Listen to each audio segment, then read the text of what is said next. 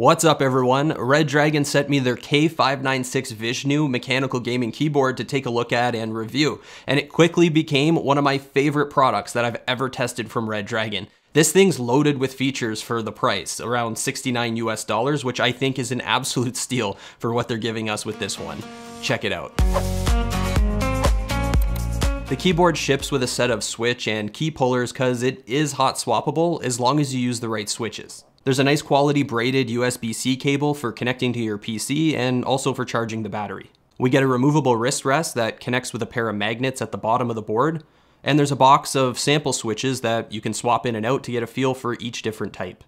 We gotta talk about the build quality. This thing has a build that has no business being on a keyboard at this price point. This is probably the most solid keyboard I have ever felt. It's entirely plastic, there's no metal from what I can tell, but man, did they build this thing strong. I can't bend it or flex it or twist it, nothing like that. And I applied quite a bit of force to it to try and get it to move, and this thing just doesn't budge. It's honestly one of the best keyboards I've ever held in terms of build quality. Even the removable wrist rest that it comes with is like really strong and solid feeling, and it connects to the front of the board using a pair of magnets, and they're super powerful. You can actually pick up and hold the weight of the entire board just by the wrist rest. Not that you'd ever really want to do that, but it just shows you how strong it really is.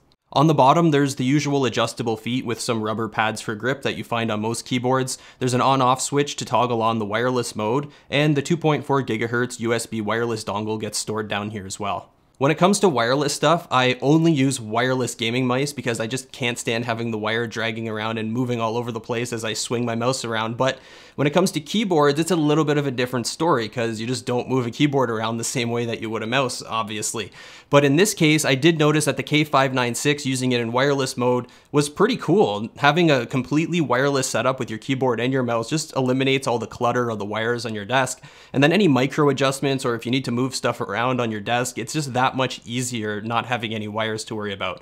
And if you're worried about some lag with the wireless, you probably shouldn't be, because I played games using the wireless mode and then I plugged it in so it was hardwired, and I couldn't tell a difference between the two. There's definitely no noticeable lag there. I'm sure there is if you were to measure it down to like the microsecond, but at the end of the day, I didn't notice anything. It was a completely seamless experience using it wired and wireless. And then when it comes to battery life, this thing's offering up to 10 hours according to Redragon, which, I mean, that's not too bad, but I'm sure it does depend on how much of the RGB backlighting you're using and what type of effects and how bright it is. But one thing I did notice is if you're in wireless mode, after about a minute or so, if your keyboard's idle, it'll automatically switch the lighting off and not turn on again until you hit a key. So that helps as well.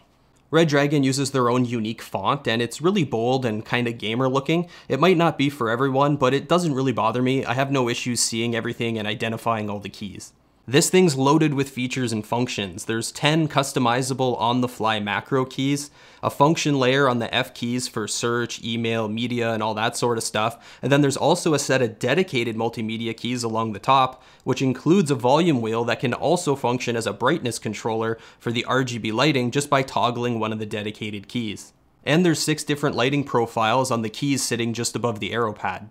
You can pretty much take full control of the keyboard just by using the functions and the key combinations on the board itself. So that means you don't have to really rely on any type of software. But if you do like to use software, there is an app that you can download for free from Redragon's website. The software will give you access to some extra customization options for all the keys and stuff like that. And there's also some extra lighting profiles that you can choose from. There's actually a pretty big list of preset effects in there.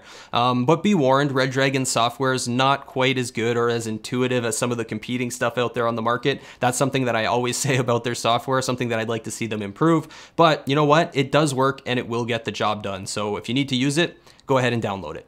RGB lighting isn't really the brightest on here, but it does shine through enough to light up all the keys to make them easy to see, and there's also a little glow in between. They also added a little bit of lighting to both sides. It looks good, but you might not really notice it all that much because it's kind of angled downward towards your desk. Overall, I'd say the lighting's pretty good. It's definitely not the best out there, but at the same time, it's definitely not bad. Keycaps are all removable and replaceable. I couldn't find any official info on the material, but they do feel really sturdy and kind of grippy. It's possible that they're just basic ABS plastic, but if that's the case, they're a really good, well-made ABS keycap. This board's using red linear switches with 40 grams of force, 2mm actuation point, and there is a little bit of wobble that I noticed, but it's really not all that bad. And it's fully hot swappable, so you can replace these with other Redragon or Otemu switches if you can find them.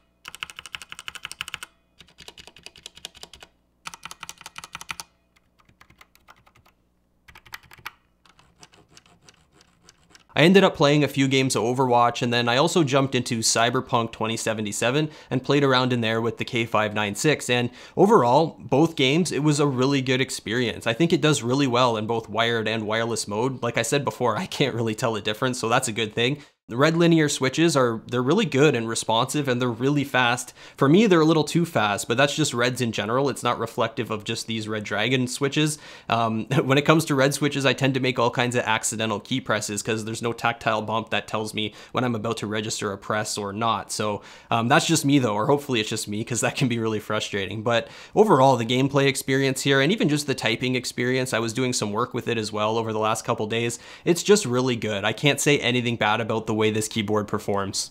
So overall, this keyboard's offering a tremendous value for $70 US as far as I'm concerned, and I'm gonna highly recommend it. This thing's wired and it's also wireless. It's got RGB lighting. It's got loads of functions and different types of macro keys. It's got dedicated multimedia keys. I mean, you name it, this thing has it. And on top of that, that build quality is just amazing. It's better than keyboards that cost twice as much that I've tested. So I think Redragon did an amazing job with the K596, and I have no problem recommending this one. In fact, I highly recommend this one. So I'm gonna have some purchasing links down in the description. If you pick one of these up, make sure you leave a comment and tell us what you think about it. And also get subscribed, because there's a lot more content on the way. And we'll see ya.